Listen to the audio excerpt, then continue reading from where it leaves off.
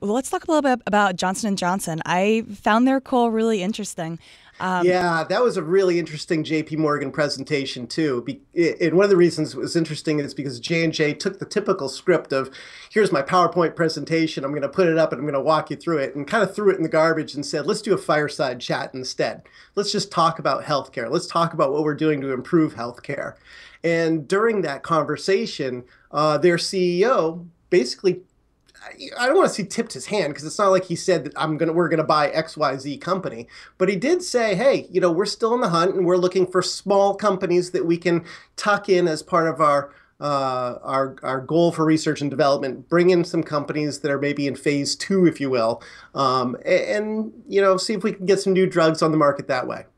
And this is the company that ended last quarter with $37 billion in cash and short-term investments, and they kick off some $11 billion a year in free cash. So they have the money to do it. And to me, it just looks like it's a matter of time before they pull the trigger.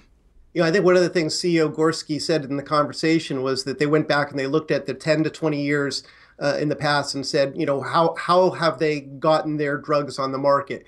And 30% of their free cash flow goes towards R&D and M&A. And it's split roughly, I think it's like 55% goes to internal R&D, 45% goes to external deals, collaborations, acquisitions, and the like. It doesn't seem like that's going to change anytime soon. Yeah, I mean, Gorski weighed in on that split, the 55-45, saying that's a good balance. That's where they want to be. Yeah, and that means probably that investors who are trying to figure out, okay, well, what does that mean for J&J? What targets might be maybe going after?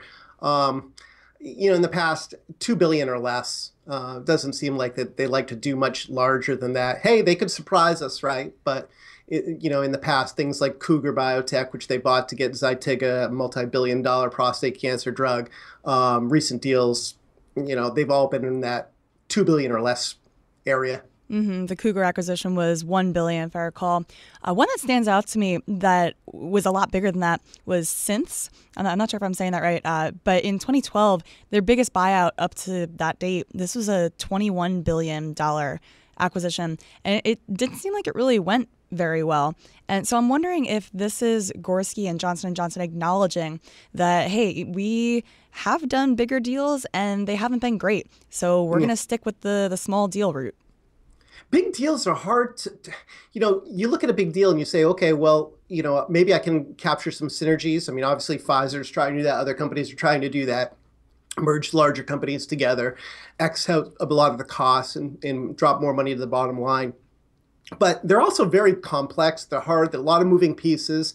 It's not as simple as being able to say, hey, look, we found this really interesting small molecule or biologic drug.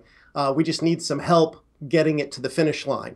And I think that, I think to your point, they're looking at it, they're saying, you know what, small deals may be more profitable for us over time if we, leverage all of our knowledge and our experience for that benefit.